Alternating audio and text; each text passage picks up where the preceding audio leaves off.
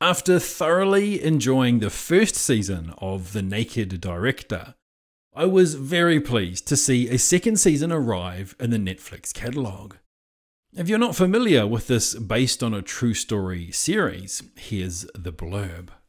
The pinku genre of the porn industry has existed for over 40 years and seen many ebbs and flows. One of the directors during the heyday of the movement was the prolific Toru Muranishi.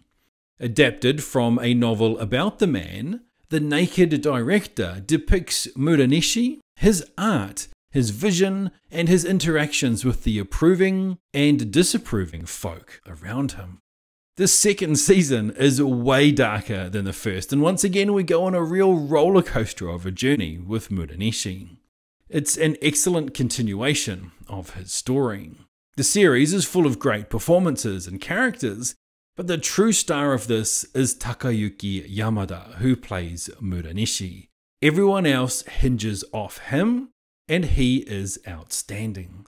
There's one scene, which for spoiler reasons I won't describe in much detail, but in the scene he gives a speech that is devastating, and it's delivered with power and stress and emotion, so much so that afterward Mrs. B and I paused it, looked at each other and said, "Far out, man." If you watched season 1 and are wondering if season 2 is any good, I say yes, yes it is, and you should load it up. If you've not seen either season, I highly recommend you look it up and take a dive into the bubble economy of 1980s Japan.